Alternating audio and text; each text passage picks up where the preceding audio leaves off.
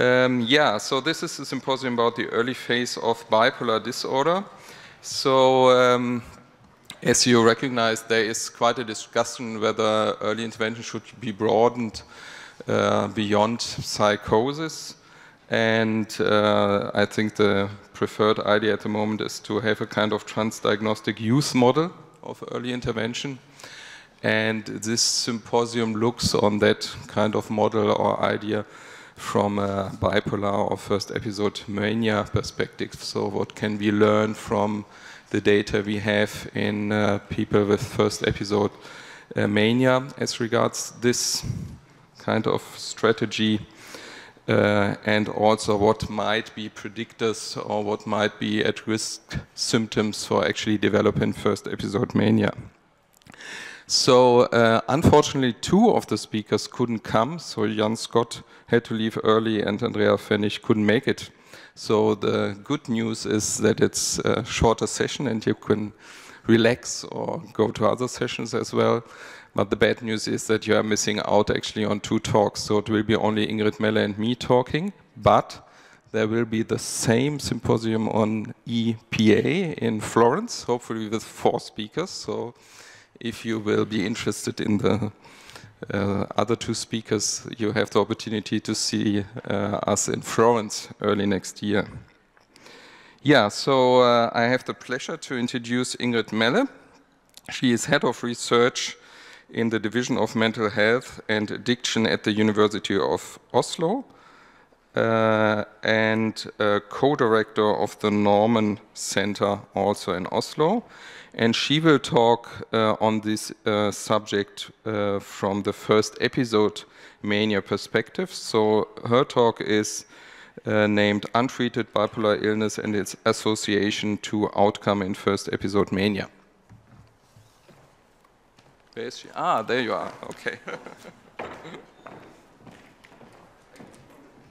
I brought a glass of water. Oh, scary.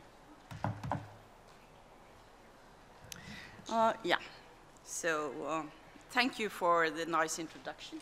My talk was supposed to be, and still is, an introduction to other talks who focuses on mainly on high risk and risk prediction. So I will start out by laying a more broad picture and also saying a bit about the things that I personally found intriguing when I started to look into the early phases of bipolar disorder some like 10 years ago. Hope this works.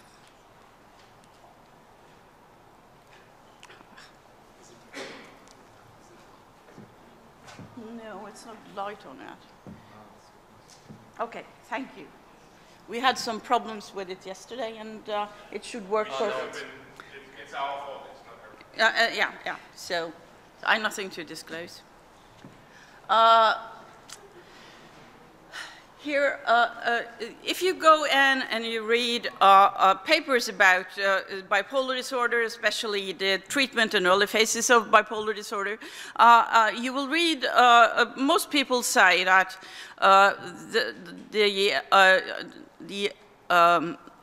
there's a long time from the start of disorder until treatment, and that this treatment delay is a probable cause for a more severe course and outcome of bipolar disorder. What I will say and show a bit about is that there are actually not any empirical evidence for that suggestion, even if it seems very natural. There's nobody who's actually shown it very thoroughly. And the other one, this is a bit small print here, is also to one of the other points I will make, that there's a bit of difficulties around how you diagnose bipolar disorder, especially in the early phases and especially in the young, illustrated by a paper which shows quite an enormous increase in the diagnosis of bipolar disorder in youth in the US.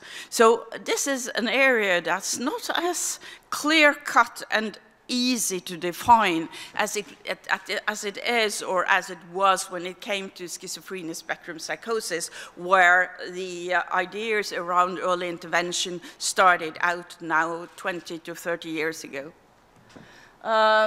Here is show you the PubMed hits. If you go and you search for early intervention or early treatment or whatever, early in psychosis or in schizophrenia and psychosis, yes, you have had a rather steep incline in the number of studies or publications that are out there. If you, on the other hand, searches for bipolar disorder, it's actually not many papers at all, and the incline in this is much lower than it's been for psychosis and schizophrenia, which to some extent is odd, because when it comes to the impact on public health, burden of disease, the two disorders are about equal on its impact, and so I'm not sure why this is so. Why there's so much less curiosity about the early phases of bipolar disorder. I won't speculate around it, but it's obviously that way. So, to take schizophrenia to start out with, it's a complex disorder with a high irritability. There are subtle signs and symptoms present from early childhood in a subset of patients, and there are subtle symptoms also present in many relatives who never developed the disorder, and in a certain percentage of the general population, which is why there's difficulties with high-risk identification and intervention in the early phases.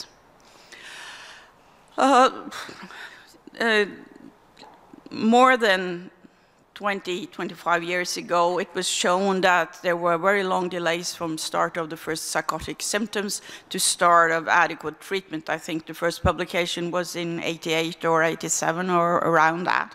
And the length of this delay, called the duration of untreated psychosis, impacts both on initial treatment response and on short and long-term outcome, most probably. And this is really the basis for the approaches to early intervention. We see, however, there's a significant dysfunction at present already at the start of the first episode, which makes it important also to try to intervene before that point of time. This is just an illustration. It's not the newest review of the association between duration of untreated psychosis and outcome, but it has the nicest figure with most colors. So and there's no changes in the new ones. As we see, it's quite an impressive effect, both on symptoms at first presentation and symptoms after 3 months and a year. And you see the same after 5 years and after 10 years. So it's something there that's quite easy to, it's quite tangible, it's quite easy to see. So let's go to bipolar disorder. It's a complex disorder with a high heritability that overlaps with schizophrenia to a large degree, and I think it's more and more often seen as dimensional disorders that might be aspects of some kind of overlapping vulnerability, also when it comes to risk factors. Again, there's subtle signs and symptoms present from early childhood in some patients and in their relatives and in a percentage of the general population, again, making it difficult to know when and how to intervene before the onset of the first episode.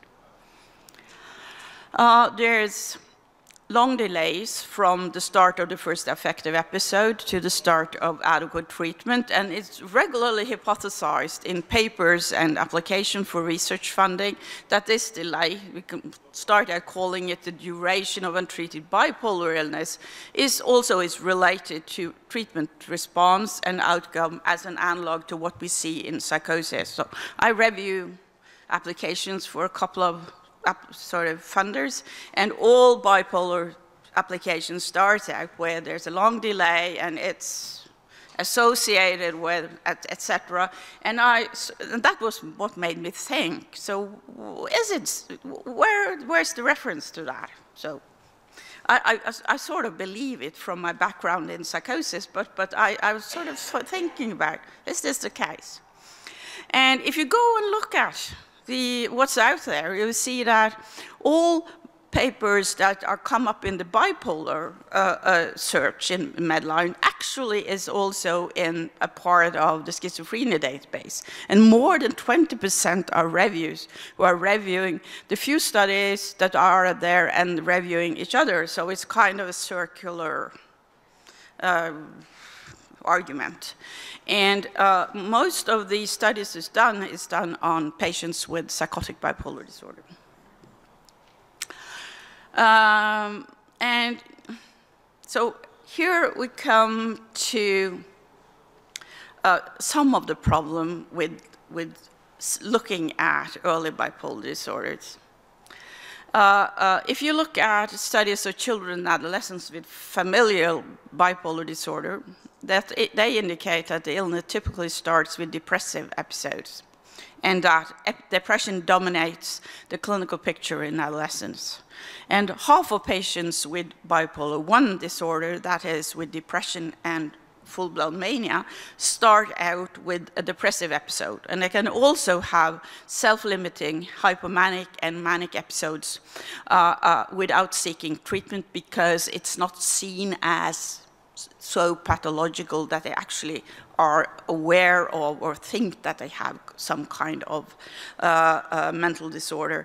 And this is a bit different than if you look at the schizophrenia spectrum disorders, where once psychotic symptoms have started, it takes a much longer time before they remit. Some remit spontaneously, but it takes a long time, and it's more often seen as something that is different and something that's wrong, both from the person, him or herself, and those around.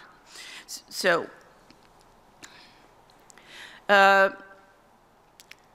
some studies have looked at the question about treatment delay, and some find no relation at all between treatment delays and treatment effects. And there are some studies show that the early use of mood stabilizer might have a better effect than late start of mood stabilizers. But most of these studies are cross-sectional, so they take a sample of patient, and they look retrospectively of what have happened before. And there are also, most of them are multi-episode patients, so you really don't know if you have some kind of selection effects of who's left in the specialized health services of people with multi-episode bipolar disorders. You don't know if this is something you would observe if you looked at it from start of first treatment and follow people prospectively, which was actually what was done in the first generation of early psychosis studies, who was following people from start of first treatment. So, then we're left with a couple of other questions. So one of them is, how do bipolar disorders start, or when do bipolar disorders start? Well, so at least 50% have first a depressive episode, which might be very difficult to differentiate from a depressive episode as part of a unipolar disorder. There are a lot of research going into identifying bipolar depression compared to unipolar depression, but at this point of time, you can't really give the diagnosis of bipolar 1 disorder until the person have had his or her first episode of mania. And so the other question is, how do we define treatment delay? I think the most pragmatic is from the start of the disorder to adequate treatment, but the treatment of what? the treatment for depression that didn't work, or the first treatment with something that works with a mood stabilizer or other things that have effects on the manic part of the illness. And how do you measure duration of illness? Do you take the time from the first episode until you start treatment, which is practical when you look at psychosis, duration of untreated psychosis? People have usually been psychotic all the time. But bipolar disorder is much more an episodic disorder. So you might have an episode, depression at the age of 15, and then you come in with a manic episode at the age of 25. Does this person have 10 years of untreated bipolar disorder? Should we count in the euthymia? Or should we look at the number and duration of episodes? So this is a question nobody knows, I think. And how is the early course of bipolar disorder? And I think the answer to that, we don't exactly know that either, do we? So if you look at the early treated course, studies are few, samples are small, most studies are cross-sectional, and most are samples of convenience where we have found some people with bipolar disorder somewhere. And there are some key studies that are good, methodologically good, and have good prospective data, and some of them which more unknown by name, like the Boston McLean study, the Cincinnati study, or the study that comes out of Melbourne, are based on psychotic bipolar disorder. These are first episode psychosis that are diagnosed with a bipolar disorder when they come to the first episode psychosis services. And others, the Cincinnati studies, are based on hospitalized samples, which probably is a subsample. So we know something about what happens to people with psychotic bipolar disorder. We don't know as much about what happens to people who have bipolar I disorder, where a percentage that may vary from 20 to 40% or around that don't have any psychotic symptoms. So this is the background I was at a meeting in the US, I think it was like 10 years ago, and I went to a meeting, I had a symposium about results from early intervention and treatment in psychosis studies, and I went across the hallway to a meeting around a bipolar disorder, and I came out shocked because people were talking about things that they knew that they didn't have any empirical background for. So I decided to try to find out a couple of things about this, and went home and started a study on first episode mania that comes from the thematically organized psychosis study. That's the TOP. It's not some kind of omnipotent name. So what we have been doing has been recruiting patients in specialized psychiatric treatment services covering 80% of the city of Oslo, both from in- and outpatient departments. And we have decided, mainly based on the experience from the first episode psychosis studies, is to take in people who come to the first treatment for a manic episode, and including both psychotic and non-psychotic bipolar I disorder. This allows for recruitment of patients with previous depressive episodes and also with previous unrecognized or self-limiting manic episodes, because it was our thought that should we say anything about the effect of untreated illness on the course of bipolar disorder, we needed to have those people who had illness without treatment in here. For those of you who don't regularly work much with bipolar disorder, the reason I say this is because there's another ongoing first mania study in Vancouver, and they are only including patients that come with their first mania. So they shouldn't have any bipolar illness before they come in. So they're taking them with their first mania. So they're looking at a very pure subsample, but they can't say anything about the effects of untreated illness because the people don't have untreated illness. So. The material and methods for what I'm presenting today are 101 patients with bipolar I disorders recruited at start of adequate treatment from 2003 and 2013. This is obviously not all people with BD1 in our city. People with bipolar disorder are notoriously so much more difficult to recruit than people with first episode psychosis. And we also have 101 age and gender matched patients with schizophrenia spectrum psychosis coming to their first treatment, and the same number of age and gender matched healthy controls from the same areas of the city as the two patient groups.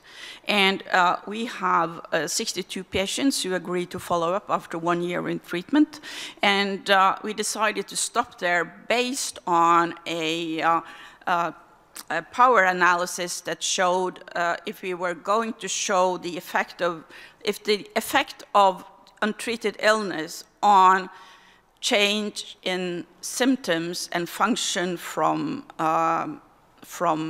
baseline to 1 year were the same as seen in first episode psychosis, 60 patients would be enough to show a difference of that magnitude. Bipolar patients are also extremely difficult to get to come back again for follow-ups. And we have been using a comprehensive clinical and cognitive assessment battery at both time points. So this is the study sample, mostly female, actually. More females with bipolar disorder. You see schizophrenia spectrum samples, it's the opposite around. It's like 40% females and 60% males. We have recruited mainly from the adult services, so the mean age at this point was around 30. Most have finished what would correspond to high school, but there's a significant difference between the patients with schizophrenia spectrum disorders and the two other groups, bipolar and healthy controls. And the same is the case for pre-morbid IQ and for current IQ, which is better in the healthy controls and in the bipolar disorder patients compared to the first episode psychosis group. I won't go through all of this, but just point, there should be a pointer here. So they're moderately symptomatic, moderately depressed, moderately dysfunctional. You can see that 75% of those with bipolar disorder have a psychotic bipolar disorder. And there's a relatively high percentage with alcohol and or substance abuse. What's a bit strange here is that the alcohol abuse is lower, is the same in the bipolar and the first episode psychosis patients. Usually bipolar patients have much higher rates of alcohol misuse compared to psychosis.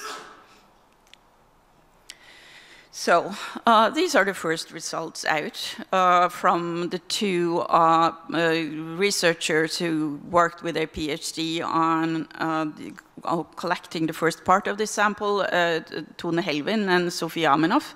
And this is Tone's paper looking at the neurocognitive functioning in patients recently diagnosed with bipolar disorder. And what we found was significant differences compared to healthy controls across most areas of cognitive functioning. However, there were no differences between patients with previously untreated manic episodes and those who came with their first mania. And there were also better cognitive functioning in the first episode sample than in multi-episode patients from the same services that had been assessed with the same battery. This is a terrible table. But I'll give you the main part of it. This is looking at social functioning, and what you see here is that there's a significant difference between the healthy controls and the patients with first treatment mania for all items. However, for some of them, there are no differences between those with previous untreated manic episodes and those who came on their first episode, but also for some of these aspects of social functioning, those who have had previously untreated episodes have poorer social functioning. So there seemed to be an effect of previously untreated illness on social functioning. We have followed this up with the follow-up at the 1-year follow-up of this group. This is one of our PhD students, Kristine Demmo. She's submitting her thesis in a couple of weeks, so she's busy at home writing. And Tori Lulan, who's head of our cognitive group, and where we looked at the development over the first year of treatment of cognition in this group. And this is also a terrible slide I've taken from the paper. But what you see here is at the start of treatment, where the healthy control is the 0 here. Here you have first episode psychosis patients, and here you have the first treatment mania patients. And one line is those who came at their first episode, and the other line is those who have had previously untreated episodes. What you see here is there is actually no difference between those two groups.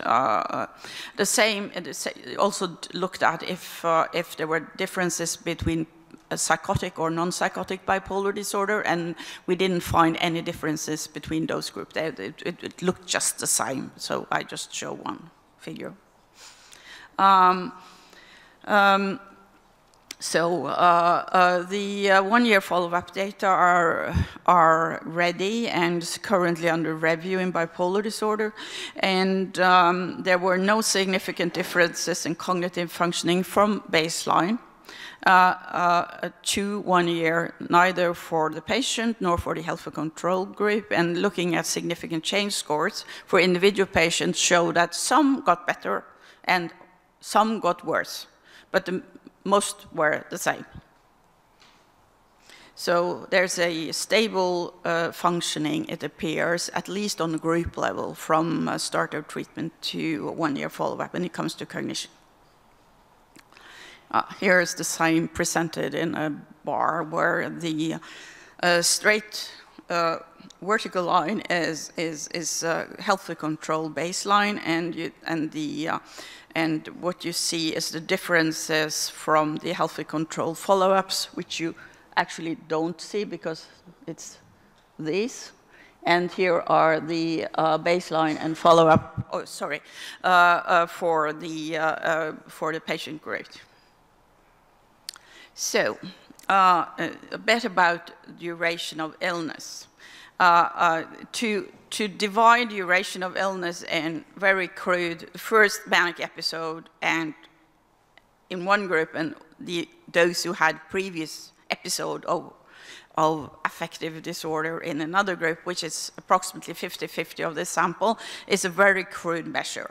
So we have gone on and looked into more, tried to look at it in more details. This is Levi Kvitland, who's a psychologist who's worked this PhD on this. And here we wanted to look at the effect of untreated illness on 1-year course and outcome in patients with first treatment BD. And we did it a bit like an analog to the classical first episode psychosis studies that found an effect of DUP on remission rates. So here is the ages at onset for some aspects.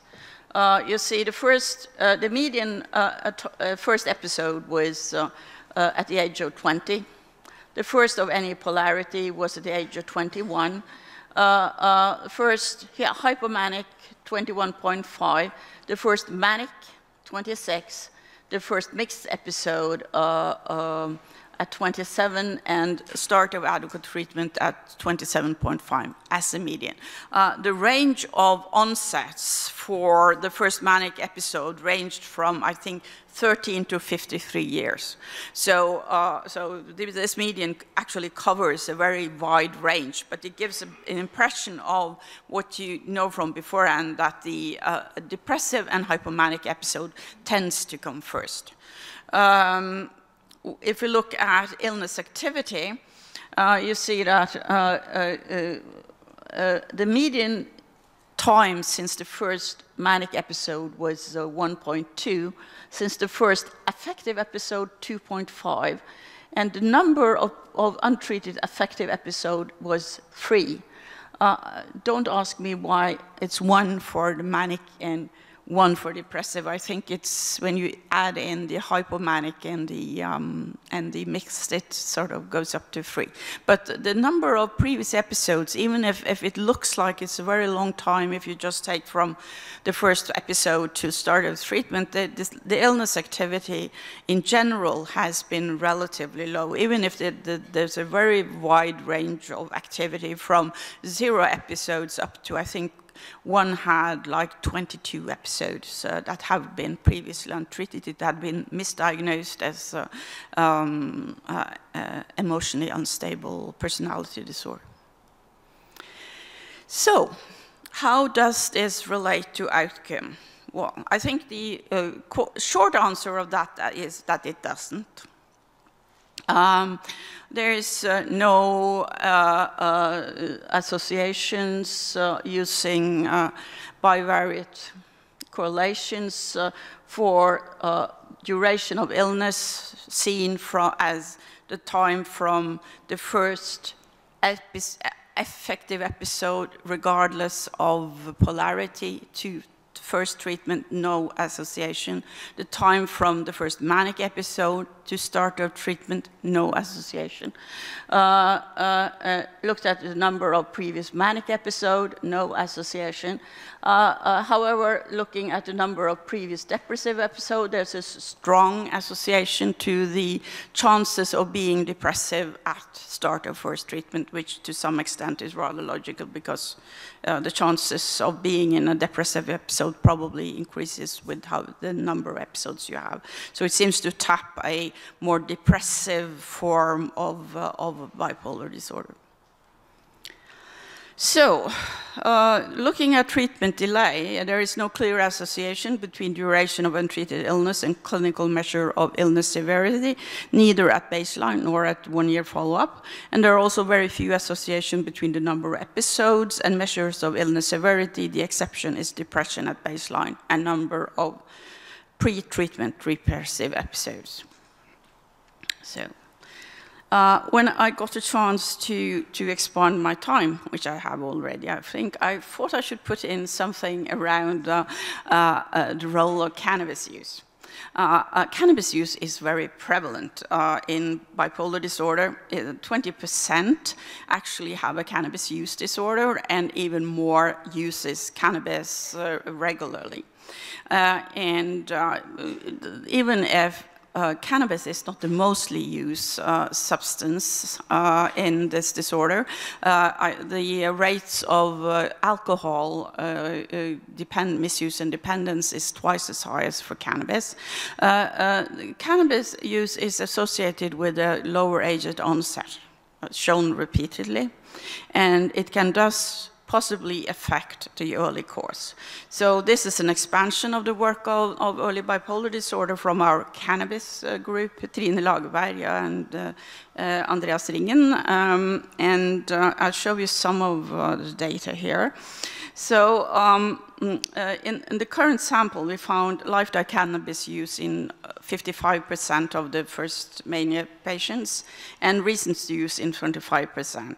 And this replicates finding from multi-episodes patients. And also we also found that cannabis user had an early age at onset of first manic and psychotic episodes, and also more previous suicide attempts at first treatment. This is quite a regular finding. What has this to do with our focus on treatment delay? So we previously looked at this in our multi-episode part of our studies, and their long treatment delay was associated with higher age at onset, lack of psychotic symptoms, some kind of atypical presentations, and the onset of bipolar symptoms before the onset of any substance use disorder, which is one of these, yes, we have no bananas type of statements. So I think we should interpret it the other way around, that the length of untreated bipolar disorder increased the risk of developing substance use. Going back to the first episode sample, there was a statistically significant difference in the duration of untreated mania between the 3 cannabis use patterns: those who used cannabis before they got bipolar disorder, they who started to use cannabis after getting bipolar disorder, and those who didn't use cannabis at all. And this was based on a longer duration in patients with secondary cannabis use, and supports the same idea as from the multi-episode patients, that long duration of untreated bipolar disorder increases the risk of starting using cannabis. And that the use of cannabis in early bipolar disorder can be a part of self-medication strategies. To what extent this can influence longer-term course and outcome longer than the 1 year we have been following up is not clear. But from some of the follow-up studies of cannabis user, we see that continuous use of cannabis over the first year is associated with higher manic symptoms and poorer functioning. So some of negatives effect might be mediated by the higher risk of substance use. So to conclude, first treated bipolar disorder patients have compromised cognition compared to age and gender matched healthy controls, but better than first episode psychosis. Previous manic episodes is associated with social dysfunction, while long duration of untreated mania is associated with risk of cannabis use, but not with cognitive dysfunction or clinical illness severity at this early point of follow-up.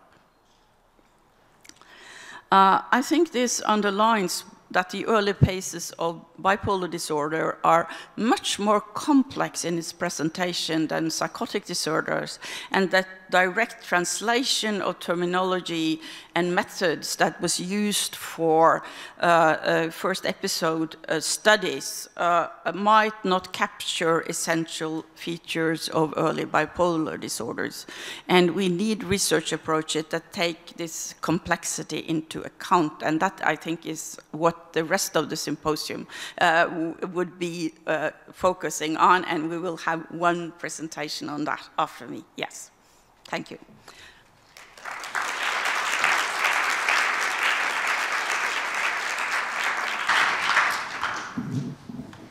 Questions, comments?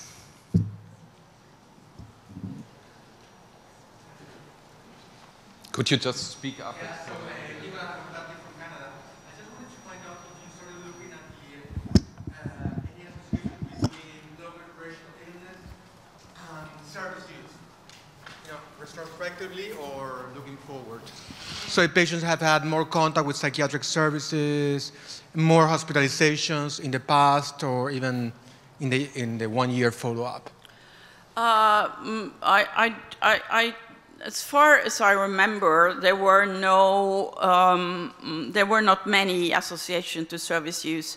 The contact that led to the start of treatment for their first mania was, for most of them, their first contact with the treatment services. There were a couple who had who had been misdiagnosed and had had some contacts because of that, but that were just a couple. And I also think that my feeling about service use in the follow-up period is that I don't think it's possible to see that within the first year, because people had, some of these were treated as outpatient, and most had a short inpatient period, and then they were outpatient again, and I think you have to have a longer period than 1 year to look at it. What we are starting to look at now are differences between those who had between relapsing and not relapsing during the first year of treatment. There's some very interesting study out from the Vancouver group concerning changes in imaging findings, and we are also looking at and have some interesting data that I wouldn't like to present because we haven't digested it yet around the relation between cognition and relapse. But I think when it comes to service use, I think we'll need to have longer observation times to look at that. Yes. So, did I understand you right that the cognitive functioning is not improving over a 1 year period? Yeah. I think what you see is that if you compare it to agent gender match healthy controls, the pattern of cognitive dysfunction in first mania patients are in between what you see in first episode psychosis. It sort of lies in the middle. And as you also see with first episode psychosis and with the healthy controls, there are not many changes. There are not many changes. Some get a little better, especially at the verbal learning things that might be a practice effect. That's my, she was heading the studies, she's sitting there and she's looking at me. So I'm getting a bit nervous about misinterpreting her data. But some gets a little bit better, some gets a little bit worse, and most are stable, yeah. So no change, yeah. At the group level, yeah. But there are some interesting things around relapse that you will hear about next year, yeah. More questions? Oh, in the very back. Okay.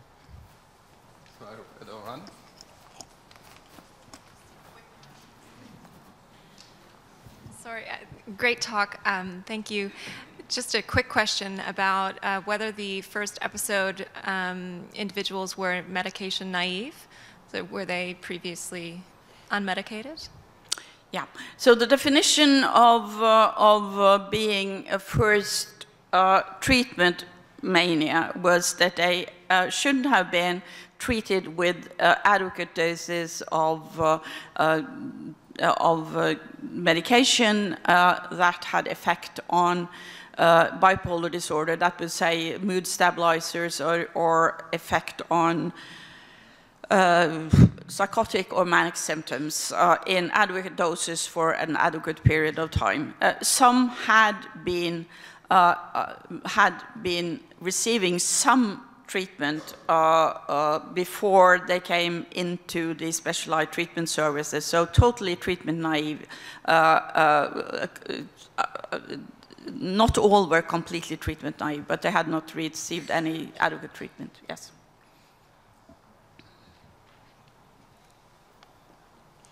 Oh my God. So it's a physical activity that's preventive, probably.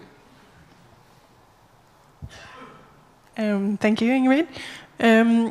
You're presenting the data that there are no changes in the symptoms between those that have had a long previous illness course and those that are recently ill.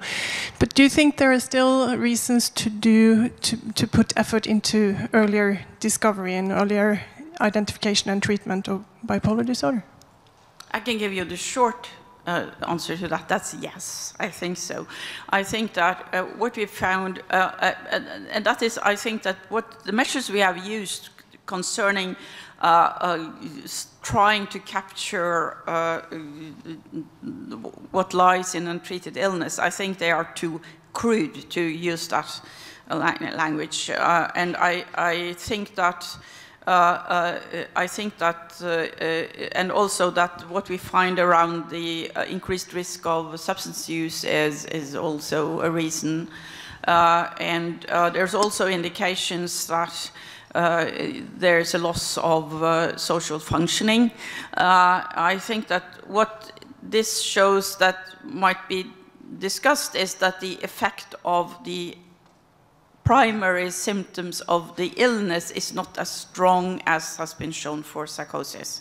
But I don't think we measure the right stuff, sort of saying we take the time from first episode to start of advocate treatment, that we will have people who have very long durations, but very benign forms of bipolar illness. They have one manic episode at 18, one at 25, and one at 35, and in between they're functioning normally. So if you just say that they've been ill for 20 years, you are sort of messing up the signal in a way. So we need to find out more what's going on. So yes, I still think it's very worthwhile to look into. But it isn't as simple as it was in psychosis. Yeah. Hi there, Dave Erickson from Vancouver, Canada. I'm particularly struck by the description of your sample. In particular, all three groups had quite high IQs. Yeah, and are all people in Oslo that smart? Or is there a selection factor that might have implications for the broader study? Yeah, okay. I think a couple of the people sitting right in front of you, the people working with cognition in my group, would be better to answer that than I am. But one thing is that IQ is a kind of a normative thing. So with the changes of society, you actually see an increase in what's measured by IQ measures. So I don't know the exact things there. Akaya could probably say something about it. And also we take out everybody with who have neurological disorders, who had head injury, and we also have a cutoff of IQ of 70 for being able to give informed consent. So I think that takes out the sort of outer left part of the bell curve for IQ, and you get your mean going upwards. Yeah, but we tend to find it. So it might be Norwegians are smarter, but I don't think so. No.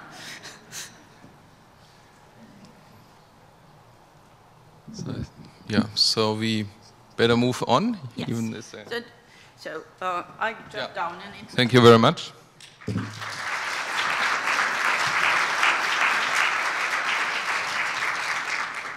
So then it's my pleasure to introduce the chair of the symposium, Andreas Bechdolf.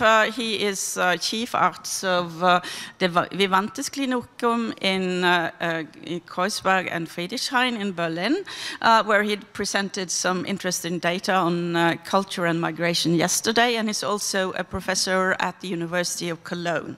And his presentation today will be some of the work going out from there, and also from his work at the Origin Center in Melbourne, where he is also affiliated. Yeah, thank you very much for this kind introduction. Yeah, so I will talk a little bit about bipolar at-risk criteria we developed with the colleagues in Melbourne. And maybe I should stress that it was a very pragmatic approach, looking at the at-risk population from a clinical perspective. So we were aiming at kind of identifying an enriched population which may have a risk of, say, 20% of developing first episode mania, in order to then be able to work on preventive intervention in that population. And it leaves out many of the caveats Ingrid just mentioned. So it was a very pragmatic approach. And if you put it in perspective with the staging model, which has just been cited quite often, so we would actually look at this stage one, or maybe I Can you read that? So this would be stage 1A, so mild, non-specific symptoms.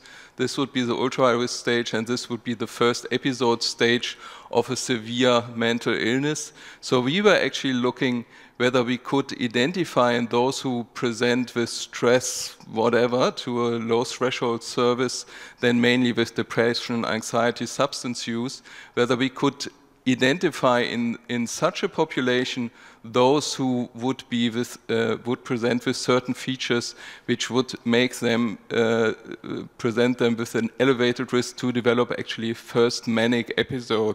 So that was the kind of concept behind that. So it's probably easier to see in that slide. So we were looking at basically stage 1A people for symptoms which could then make them stage 1B, and with the long-term aim to prevent stage 2. So that was the idea here. And just to put it into a perspective, there are obviously quite a few staging models around, and which look from a bipolar perspective on the at-risk stage, and not from this transdiagnostic perspective. So our model would basically fit with that what Michael Burke suggested. So again, here you have this mild non-specific symptoms and some kind of ultra-high risk symptoms, and then again the first episode, mania. So you heard some arguments. Obviously, the rationale for doing all that is much more weaker in bipolar disorder than in psychosis. So you heard that before from Ingrid. There are few arguments, so there is a long duration of whatever we call it, from the first symptom to actually a specific treatment, although all the conceptual issues which have been raised by Ingrid are definitely true. We know about the high comorbidity in the early stages. That's interesting, so I will talk about that later on, especially with substance use. There is some data around showing that the number of manic episodes are correlated with higher relapse rates and an unfavorable long-term course. Sporadic evidence for lower treatment response in later stages of the illness for lithium. That's what Ingrid already mentioned, but also for CBT. But again, that's true. It's mainly cross-sectional studies, so then retrospectively looked at the ones who were at earlier stages. So that's absolutely true. So the evidence is much weaker here. And as Ingrid also already mentioned, it's obviously much more difficult to define the treatment target or the target we want to prevent in bipolar disorder. And within the bipolar disorder scene, there's a huge discussion. I'm actually also on the task force of the bipolar what is it, the ISBD on prodrome, and there's a huge discussion whether it makes sense to focus on first episode mania rather than on first episode depression and so on. But we decided in our group, since as Ingrid already said, we actually at this stage definitely don't have enough data to disentangle a depressive episode as part of a bipolar disorder or any other disorder. We decided in our group that we would actually focus on first episode mania, right? And make that as a target, because that would also make a big difference as regards treatment, right? So, so that was the aim here. But we have the problem that we have the fluctuating psychopathology, as Ingrid already said. So it's very likely that people would present with mild depression or first episode depression, and then there will be a latency where there's no symptoms for several years usually, and then the mania prodrome or whatever would come up. Yeah? So it's much more complicated with these two poles of the disorder, and also with how you say, normal mood in between in this area. So anyway, so we came up with very pragmatic solutions to that. Maybe it's not really solutions, but ideas about that. So on what literature did we draw? Just only sporadically. So if you look at normal course of development of first episode mania that's similar to what Ingrid showed you. There were a few retrospective studies I just want to mention to you, which were of interest for us when we developed the criteria back in 2007 or 8. So we have to be aware that at least 50% or roughly 50% present with first episode depression, so not mania. So we have to be aware that when mania comes up, usually other psychopathology has been there before. We were motivated, the more detailed you look into the prodrome of first episode mania, you see, and there are even more sophisticated studies around now, you see that there is actually a relevant subproportion of patients who present with a relatively long prodrome to the first manic episode, like in this study of Christophe Correll. There's also interesting data as regards offspring of people with bipolar disorder. I just want to show you the model which has been developed by Duffy. So this fits actually very nicely with the staging model, because people, what she found in offspring of people with bipolar disorder who actually developed first episode mania is actually that they run through non-specific phases, then depression-like phases, and before they finally develop mania. So that fits very well with the overall staging model of severe mental illness. And she came up with this kind of model where she also found in the offspring that those who actually had a substance use disorder, or at least substance misuse, in the early stages, so already when they present with minor mood or depressive symptoms, they had a higher risk actually to develop mania. So that's interesting because it's prior to onset.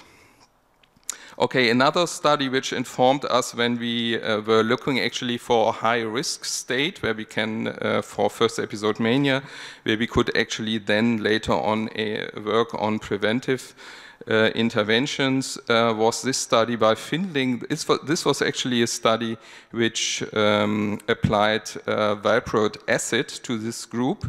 But what was of interest for us at this stage was that this definition, bipolar NOS, or cyclothymia, and genetic risk, plus a relatively acute psychopathology, so within the last 2 months, a distinct episode of elevated mood, led to transitions into mania, hypomania syndrome of 30% within a relatively short time period. Yeah? So we were thinking, well, if we come up with a mixture, you know, of depressive symptoms, mood change, and subthreshold mania, that might be helpful in defining a prospectively an at-risk mental state. This is obviously like this, not very applicable for the majority of help-seeking clients, because obviously most clients don't have a first-grade relative with a bipolar disorder. Okay, there are more sophisticated reviews now around, so I just want to draw you to those two. So Gianni Feda just had one out, and also Christophe Correll's group. But if you look at the prodrome of first episode mania, also in this new review now, if you look at the symptoms here, they are mainly subthreshold mania symptoms. So it's insomnia, it's too much energy, racing thoughts, and so on. So this could be easily described as subthreshold mania symptoms, right? Okay, so to define the bipolar at risk criteria, we adapted many of the ideas from the ultra-high risk criteria for psychosis. So we also looked at the peak age of the disorder, which is normally before 25. We included a genetic risk into the criteria, and then actually did a literature review that's also available. It's from 2008 or 9, I think, of the prospective studies which were available there, and you see that people before first episode mania actually present with anxiety, depression, racing thoughts, and so on. So again, depression and subthreshold mania symptoms. And also, we also used a small cohort which was organized by Philippe Conus in Origin. So they had a very thorough interview done in 20 people with the first episode mania. So we also learned from this cohort that they presented with depressive symptoms and subthreshold mania symptoms mainly before they developed their first episode mania. So we came up with those kinds of criteria, which, as you can see, have conceptual quite an overlap with the ultra-risk criteria. So, so we defined a subthreshold mania group and then a depression plus cyclothymic features group. So this would, in a way, correspond a bit to that what Findling used in this Valproat study, and another group with depression and genetic risk. This is a full definition here. You can look that up in the respective paper. And it corresponds a bit to the more recent scale which has been developed by Christophe Corel. So here also has like 3 kind of groups of symptoms. So again, the main group is the subthreshold mania group, and then a combination of other symptoms. So it's so our criteria were relatively narrow. So you could think of other syndromes as well, say ADHD symptoms, substance use, whatever. Obviously, you could be much broader in looking for at-risk criteria for bipolar disorder, but we try to be relatively specific and in order to avoid too many false positives, right?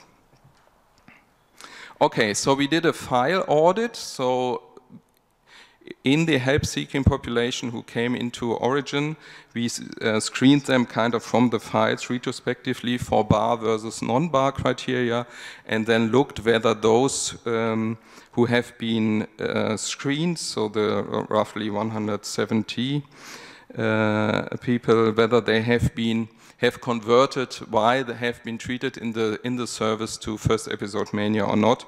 And as you can see, those who have been identified with from the files, which is obviously methodological, not very sophisticated, had a higher risk of actually being treated with a mood stabilizer. That was the outcome here. So this was the file audit, and then we came up with that was published, and then we came up with a prospective study.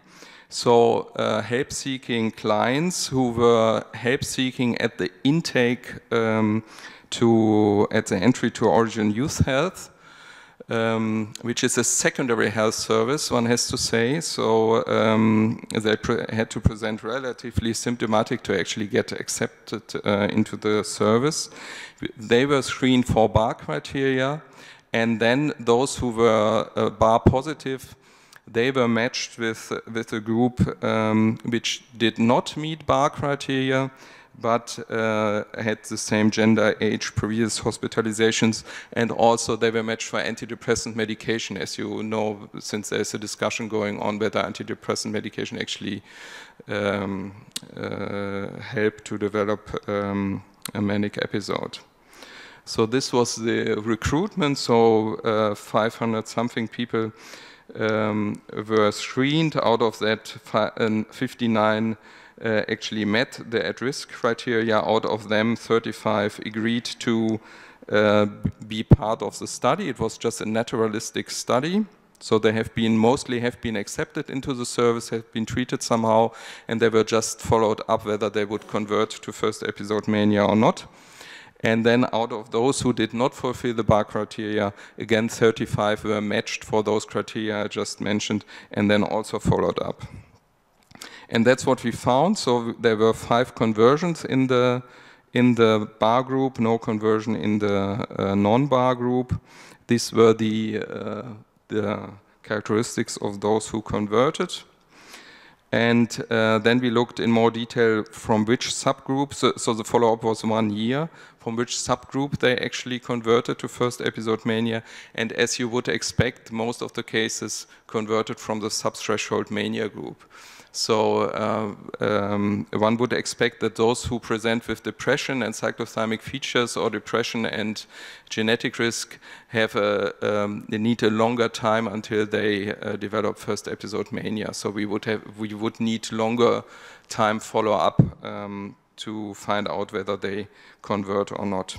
This still needs to be done. So at the moment we only have this 1-year follow-up data. Okay, so for this presentation now, so this is what we know about BAR so far. The BAR criteria are also applied in a broader help-seeking population, which is really stage 1A, which in the cohort Ian Hickey presented, I think it was yesterday. So in a help-seeking cohort, which seeks help or seeked help at there are many headspace centers which are in Australia now. There's also a small cohort which is followed up in Manchester and probably in some other centers as well. Okay, so for this presentation I wanted to look at what are the association of the transitions to bipolar disorder, or what are the association of the BAR group with other clinical concepts or syndromes which have been associated with bipolar disorder. So we looked at symptoms, and we looked at cyclothymic temperament. As you know, this has been proposed by Akeskal. Temperament is supposed to constitute a constitutional, genetically determined, relatively stable over the lifespan trait characteristic on a personality level. And we know that people with bipolar disorder tend to have higher scores on those temperament measures, but this is not very specific. We know that people with ADHD, for example, do also score higher on this kind of measure.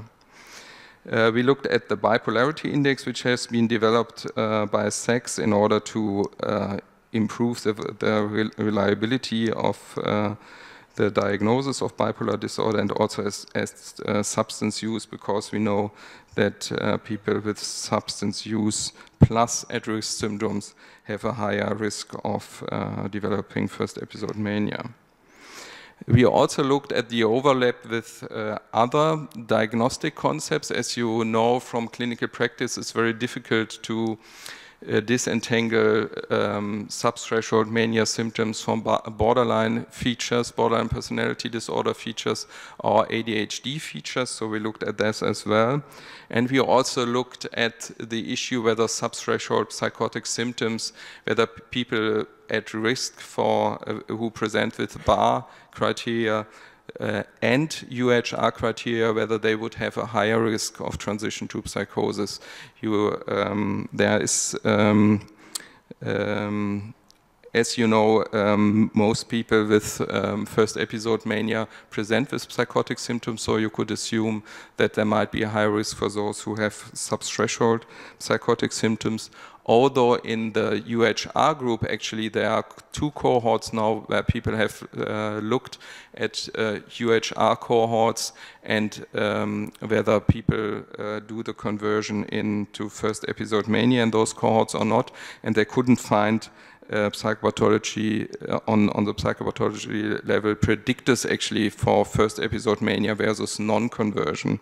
So this is actually not supported by the literature at the moment. Oops, it's not.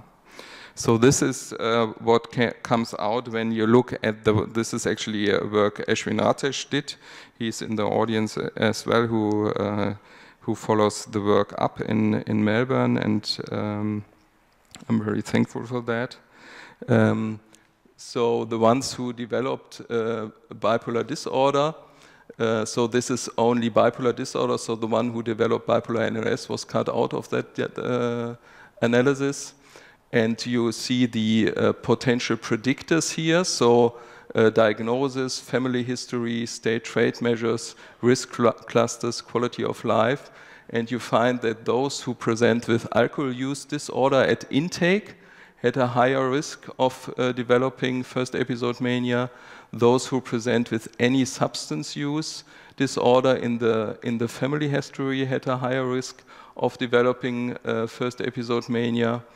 And there was also an increased risk for those who had higher depressive symptoms, and BDRS measures aims to measure typical bipolar depression features. And as regards the risk cluster, being in the bar group was predictive for transition to psychosis, but not UHR. Being in the UHR group did not predict conversion. So then we looked at this, since it's only 4 conversions in that group, we looked at the same issues in the bar versus non-bar group, and you can see that in the bar group, people tend to have higher mania scores, which you would expect probably. Generally, they present with higher psychopathology as measured by the BPRS, and they tend to present with lower functioning scores than the control group, the non-bar group. In terms of Axis 1 diagnosis, again, substance use was relevant. So those who present with cannabis use or any substance use were more represented in the bar group here. In terms of associations with bar and other clinical concepts, there were no differences as regards fulfilling the UHR criteria between the bar and the non-bar group.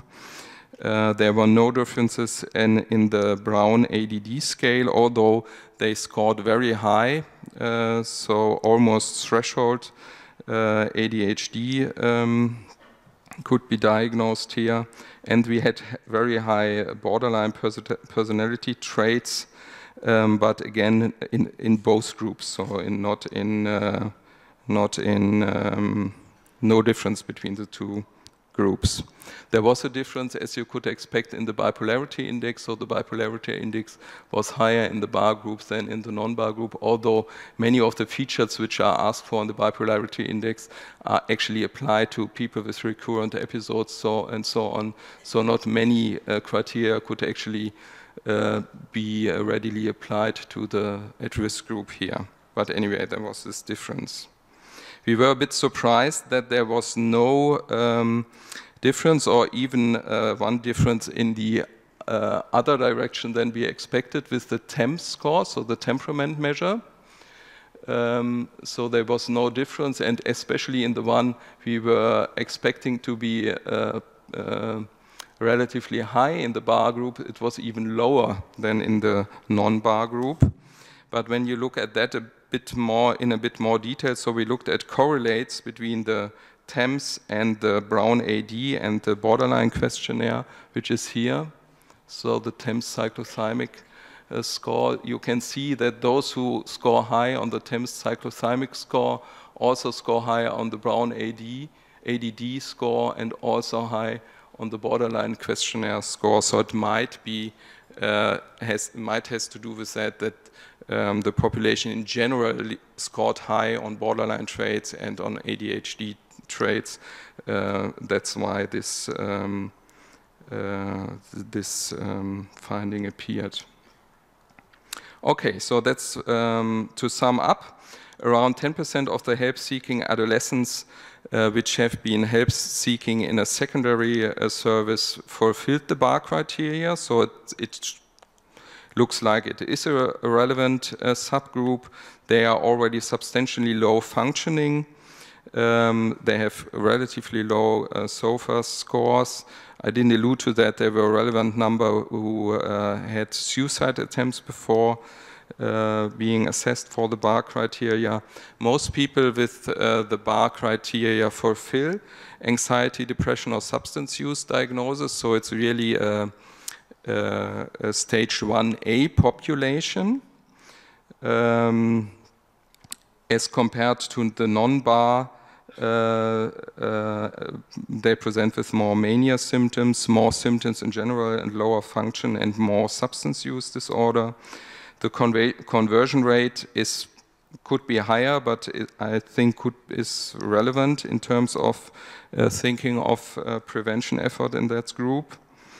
And it might make sense to come back to this model Philippe Cornus came up with to differentiate between a proximal and distal stage, because we found that the subthreshold mania group actually had a much higher conversion rate than the two other at-risk groups. So the subthreshold mania group might be in a proximal prodrome, whereas the other two groups might be in a more distal prodrome to first episode mania. So obviously we need longer follow-up, especially for the two depression at-risk groups, and this finding obviously needs replication in a bigger sample. As regards this prediction or overlap issue, we found that transitions within the total group, so the stage 1A group was predicted by substance use, family history of substance use, bar criteria, and low physical quality of life.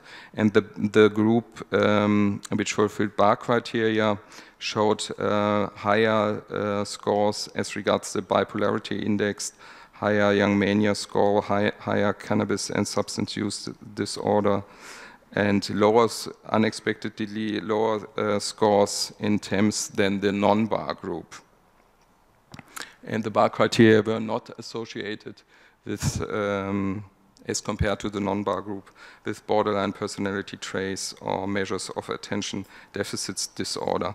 Obviously, this was a methodological limited study, also the association studies, because these were self-ratings and no proper SCID2 diagnosis, which have been done in this population. We only did SCID1 diagnosis in that population. And there was also no correlation between transition to psychosis, between transition to mania and fulfilling ultra-high risk criteria for psychosis. Okay, thank you.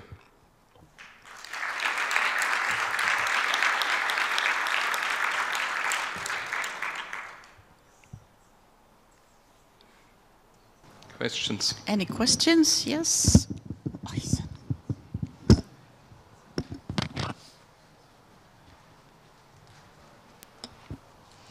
Thank you. Very interesting talk. I wonder what would be the clinical implications of the bar fulfilling the bar criteria? What do you provide of services and treatment for? We don't have an intervention study yet, so it's more still a bit more about validating the criteria and see what the transition rates are. And then it would be interesting whether those who transitioned, whether they have lower functioning or whatever, less role functioning than those who do not. That's still an issue. We were thinking, and I think that the colleagues in Manchester, they are working on a CBT intervention. So we were thinking of something like that, like a benign, well-acceptable intervention in order to prevent the onset of first episode mania. But there are no trials yet, as far as I know. Just a comment, because usually presenting with only a depression or two would result in a quite limited follow-up period and treatment in normal services in Norway. So I think this is a big wake-up call to, that it's actually possible to identify, and maybe something can be done in an early stage to prevent. Yeah, that was the idea, to identify an at-risk population where probably a preventive intervention would make sense. I mean, obviously the data is relatively weak. I mean, this is on only 35 people, right? So we definitely need a replication. So if Jan Scott would have showed up, she would have showed that another sample where we tried, or where she actually tried to apply the bar criteria where she again found that bar criteria could predict onset of mania. So it's probably that stage that we have to come up with more samples and more validity there.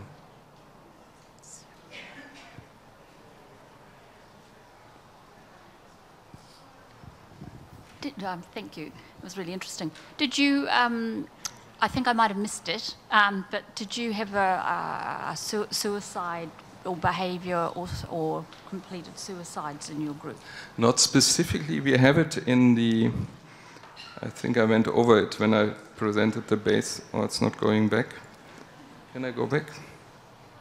We only asked, we did several depression measures and there would be suicidality in it. I don't have the data for suicidality with me especially. But it was a, oh no, just this is gone, that's weird. No, but that's the total sample. It would be because in that one there was actually, I think it was 30% of the population who had already, no, it's gone. That's really interesting. Anyway, they had a high suicide risk, definitely. Yeah. There were no suicides in the trial in this 12 months, but we don't have follow-up data. And beforehand, it was really a high number who had because they certainly sound like a group that would be very much at risk from that point. Yeah, and they had this really high borderline traits on top of that. Yeah, so it was really a risky, low-functioning group, definitely, who would probably fit well in David Fowler's study from this morning. So.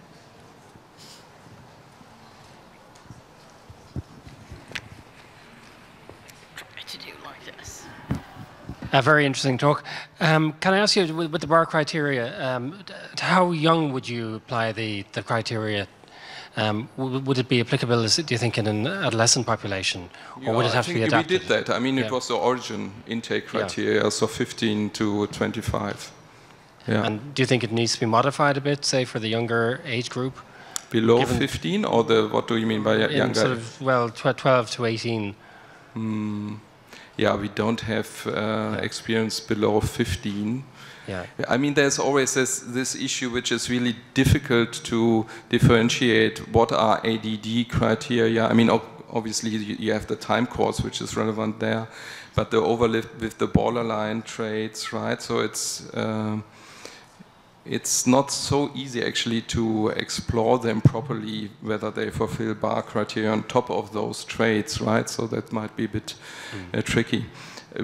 I don't have experience in applying it below 15, so Origin also don't. So Ashwin is sitting there now.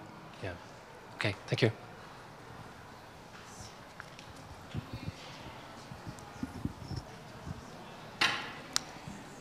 Yeah, so obviously it's a very pragmatic approach which has several limitations, but yeah, so if people are interested to pick that up and maybe to apply it to their population, it would be probably really helpful.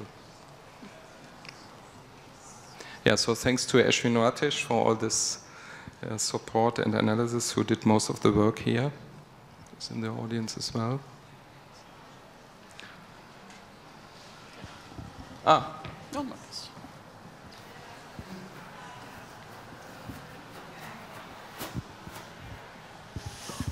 So what I found rather interesting is that there seems to be no connection to ultra-high-risk criteria.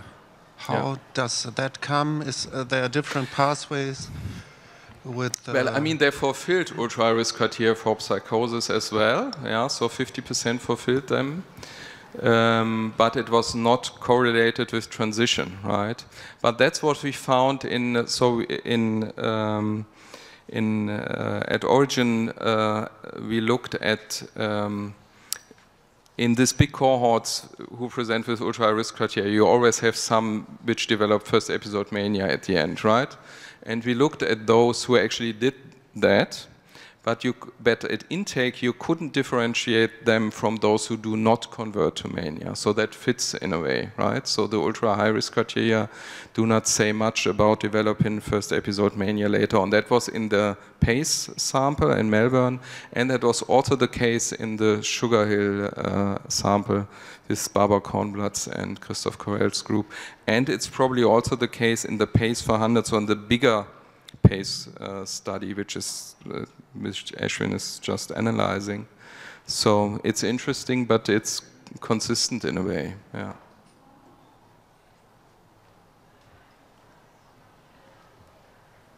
Okay. Yeah, so thanks for coming and enjoy the rest of the conference.